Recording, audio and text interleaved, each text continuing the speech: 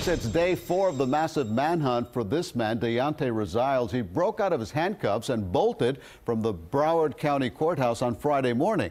Over the weekend, we learned Rosales did have help making his escape. And today, 4 accomplices who were arrested each faced a judge. While we were much learning more about the accused killer was able to get away, there's still been no sign of him since Friday. We've got CBS 4 team coverage right now. CBS 4's Joe Murray has been retracing Rosales' steps inside the courthouse. But let's begin with CBS 4's Ted Scouten live in Fort Lauderdale with more on those 4 arrests. Ted? Hi, Elliot. Those 4 people who were arrested are all in jail tonight, and they won't be getting out anytime soon. They are being held without bond. Meanwhile, that murder suspect who escaped, he is the only one who is still free. They're 17 years old, but twins Trayvon Barnes and his identical brother Craytron are in big trouble. They're accused of playing a role in the escape of suspected killer Deontay Rosales, and they're not alone. Good morning, Ms. Stern.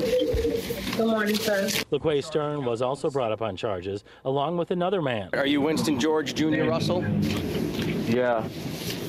Yes, sir. According to investigators Winston Russell, Stern and the twins worked with Rosales on Rosales' escape plan. It happened Friday. Rosales was in court. He's facing a possible death sentence if convicted of killing Jill Halliburton Sue nearly 2 years ago.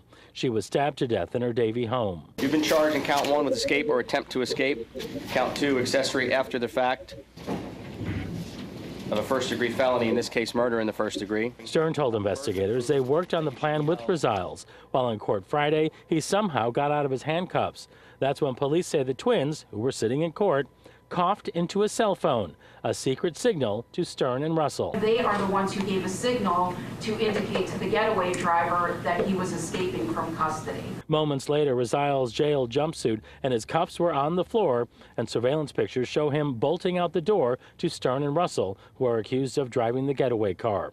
We've learned Rosales is no stranger to the law. Aside from the murder charge, court records show he faced 14 charges in the past, including 7 felony convictions. He has several burglary and grand theft charges, along with an accusation of possessing ammunition as a felon.